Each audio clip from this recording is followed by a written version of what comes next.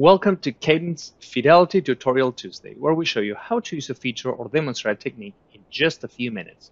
In this video, we're going to walk you through the installation of the Fidelity Pointwise software in a Linux system. The first thing that you're going to have to do is go to downloads.cadence.com and download the latest hotfix for the Fidelity Pointwise software package. Please keep in mind that the number that you see in here is the version number. This version number is going to change as we make more releases available. If you need more information about the Cadence downloads page, please check the link added to the description. Once you actually go to the Cadence downloads page and you select the appropriate software package to download, you can see right here, Fidelity Pointwise. And of course, you select the appropriate operating system, your downloads page is going to look something like this. As mentioned before, we're interested in the latest hotfix, and this right here is going to be the link that you use to download the installer.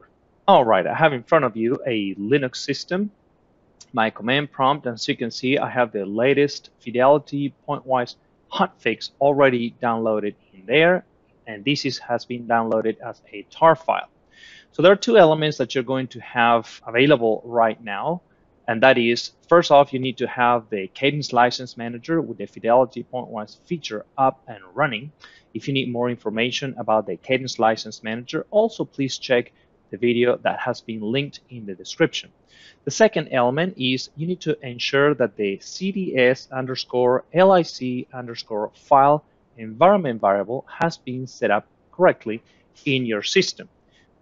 Once you have those two elements already completed and up and running, the next thing that you have to do is, of course, extract that file, and we're going to do that using the tar command with the zxvf arguments, and then, of course, the name of the hotfix that we want to extract. Click Enter, and the file is going to be extracted. The file is extracted in just a few minutes, and you can actually see that you have a new file in there that is called pw- and then the appropriate version number. So what we're going to do right now is to use the sh command together with the argument of that pw file to actually launch the installer. You can here use the sh command. You can also use the bash command as well. So let's go ahead and do that and hit the enter key. And you're going to see that a GUI window is going to pop up, and it's going to allow you to progress with your installation of the Fidelity Pointwise software. So from here on, this is your welcome screen, and you're going to click Next. I have the right to use license in here. I recommend that you take a look at the right to use license, and once you're done, you can click on the I accept the RTUL8. Click Next. Of course, right here, Pointwise is going to give you an option to select where you would like to actually install the software package. Click Next, and the installation is going to proceed.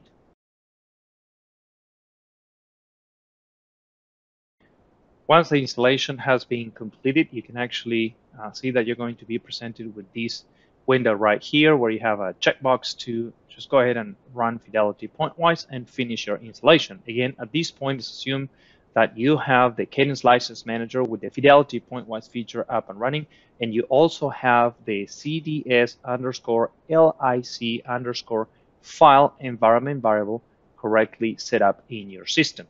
So I'm going to go ahead and click Finish, and the Fidelity Pointwise software package is going to go ahead and launch.